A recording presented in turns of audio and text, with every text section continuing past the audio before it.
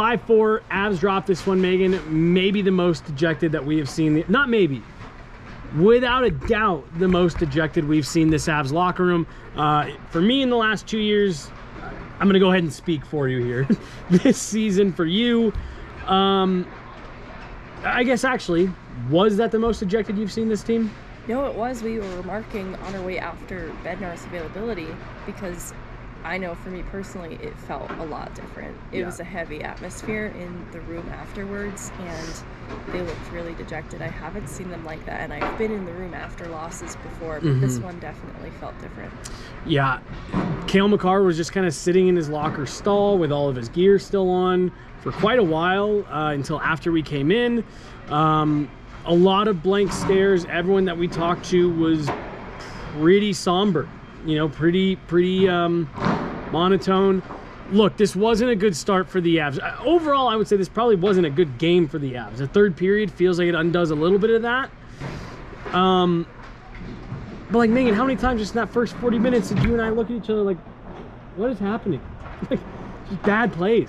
The first period, it felt zany, and we were willing to chalk it up to being poor puck management. They can get this back.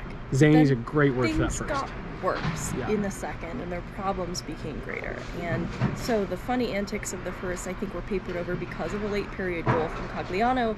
You felt a little bit better going to the second, but it wasn't because it was a good period. There were just weird things happening.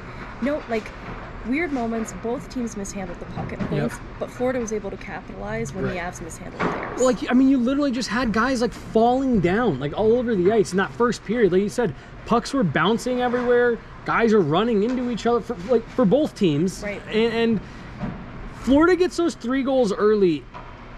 And I'm with you. Like, you get one late. Andrew Cogliano gets one late. It's 3-1. You never feel good trailing by 2, but like you said, just such a weird period that you're like, whatever. It felt like you were going to see a pushback from the Avs for that reason. Like, hey, we got down on some crap luck. It just got worse and worse and worse, and they played more poorly and more poorly and more poorly. Just, you know, I'm trying to find words here, but like, we talked to multiple guys in the room. Jared Bednar, just not good enough, and I think that more than sums up what we saw in that first 40 minutes. Your thoughts on Georgiev tonight? Not great. You'd love to see him come in with a stop early, but yeah, it's really hard. I wouldn't say that he had a great performance, but I also felt like there were some moments where he did make the saves that he needed to.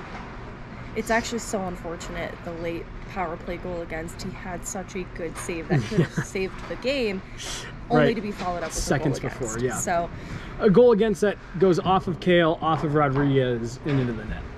Really, there were some really difficult to defend against as a goaltender.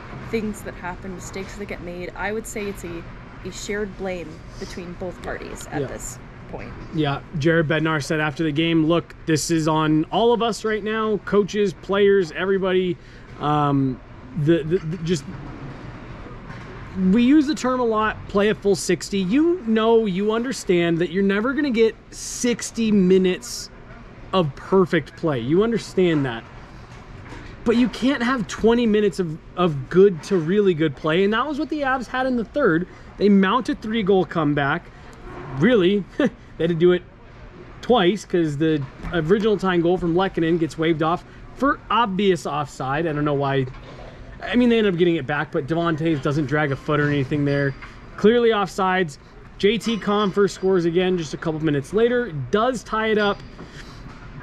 Megan, I want to get your opinion on the penalty sequence that we saw there at the end. A missed high stick on JT Compher in the neutral zone. Leads to the play coming back the other way. Mikko Rantanen gets called for interference. Here's where I'm a little torn on this. That was interference. You can't just blow a guy up on a board battle if he doesn't have the puck. But at the same time, as Jared Bednar alluded to and Mikko Rantanen alluded to a little bit, wow, did he go down easy. To me, at worst there, you have to see them take both. Did you have any issues with the way that was called? Am I Am I going like too far by saying I thought it was an interference call? Was that just embellishment? Straight up? I do think it was interference. You know, the embellishment angle is tough because even if they both go to the box, I don't think the Avs win this game. You know, I don't think it changes because that moment of frustration is where, like, I think Taves being too eager and having this goal taken back because it's offsides, these are symptoms of a larger problem. These little mistakes get made, feel like, and that's not to emphasize on Taves specifically, Rantanen specifically in this instance, but when Jared Bednar talked about frustration and how that manifests in games, I would point to that as a moment it was poorly timed. Yeah. And it's not to say that he didn't have a fair grievance there. I absolutely think he did. I think both guys should go to the box, one for embellishment. I mean, we've seen it happen for less. We've seen guys, you're like, I'm not actually sure that was embellishment, and they get the call. It's tough, but, you know, officiating has been a little weird, honestly, the last few games in general, and the Avs are aware of that being a possibility in any game, that I would hope for more preparedness in that regard. And that's where I have a little bit of criticism. Well, and then building on that a little bit, you never want to be like this guy either. But Jared Bednar talked last week about not leaving the game up to the last minute, not leaving it up to a coin flip. And it's just a shame that it was a great third period. You know, you mount the comeback and all that stuff, but they sleptwalked through the first 40 minutes. And so it's just, when you have that happen, it's hard to get upset about a call late in a game where it's like, you know, had it been this great back and forth game, because like I have seen that at times where you have this really good game, you know, the play is going back and forth, it's great goals, great action at both ends, and yeah, you have a call like that late and it's easy to be like, come on, why are the refs trying to decide a game? This is one where I have a hard time getting there because it's like, it was a miracle that you were even back in the game to begin with. It was a heroic effort to even get it back to 4-4, and it's just a shame that it took them 40 minutes to get into it. I love what you just said there about there being a larger problem. We saw that frustration boil over in Vancouver a bit. Uncharacteristic for this team. I still do. I think this team comes out of it. I just think they are. I think that the leadership in the room is too strong. I think the players are too high end for them not to. But this is definitely some adversity we haven't seen this organization have to overcome in a number of years. Interestingly, a couple things. One, in talking with Cogliano this morning about the Vancouver game, he kind of shrugged it off like dealing with those types of games and responding to them is their job. They didn't win a Stanley Cup by not being able to respond to those types of games. And it doesn't age well when they have a game like this tonight, so shortly after that conversation. But I do feel like they are professionals in how they are meant to respond to games like this. It's not the first disappointing loss that they've experienced that they have to. There just isn't another choice. And then Makar, in his media availability, he was unafraid to criticize the team's performance. He did allude to the same thing, like you don't win games if you don't play for an entire 40 minutes. But he also went on to say that he still has belief in this group. And I think you can look to the third period and the heroics that were shown as if they were to play like that for the entire game, they can win games. Right. So there's still belief in the group. It's just the issue in how they've applied it over the span of 60 minutes and needing to do some things mentally to figure out how to apply that over the span of the entire game versus just one period. They need some type of mental reset, and that, I'm not saying that like in the terms of like days off, or they need something to turn the page. And you maybe thought that this game tonight could have been that, where it's like, hey, snap out of it, you got away with it, you came back and won. They need something where it's like this mental page turn. It's what they were so good at last year. It's just been interesting to watch with the injury, you know, the first part of the season, the injuries really piled up. I think that, you know, kind of dropped, you know, a weight on them. And then you've got some guys who are just a little snake bit, and the team as a whole, they have the lowest shooting percentage in the NHL. I just think it's been one thing after another that is stacked onto this team. And I love your point a minute ago of, I think you're just seeing it all boil over in these small little tendencies. And that's what I think was disappointing about tonight, was the Edmonton game felt like the game where you worked on all the details. All the details were right. You had to come back. You did come back. You get the win. And it felt like that was something really for them to build on.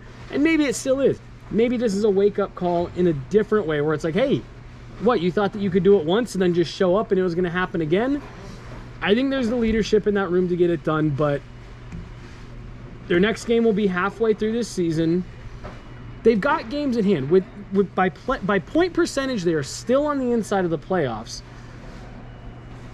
But it needs to stop being by point percentage. You need to get back in, like we talked about at the beginning of the year last year. Get in and put that in your rearview mirror. Don't even worry about it anymore. Don't fall back out of a playoff spot. They're good. They have the guys get it turned around. They just have to do it. You look at how they finally found ways to score goals tonight.